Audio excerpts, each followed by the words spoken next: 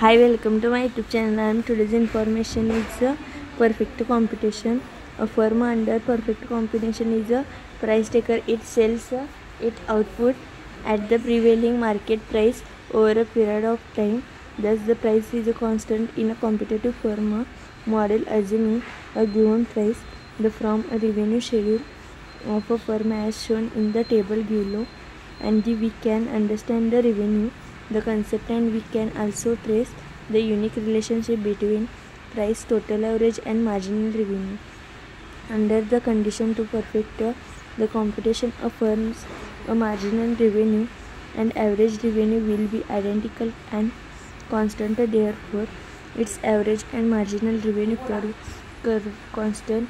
Therefore, its average and marginal revenue curve will form one identical curve, the parallel to the x-axis or the quantity. The y-axis as shown in the diagram, draw the below.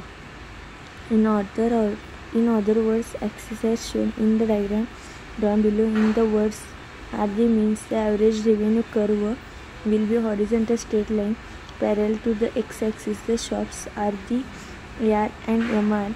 The curve the 0, hence both the curve considered.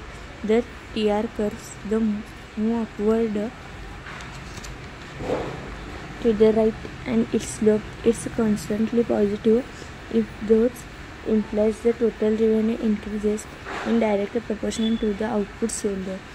Under the perfect computation, TR curve slope upward, AR and MR, the curve horizontally considered, are the following points are the noted in the context. The price is constant. Since price is a constant, the average revenue is also constant. The AR is the same as price. This is price. The total revenue increase at the constant rate at the units of output sold increases. Thanks.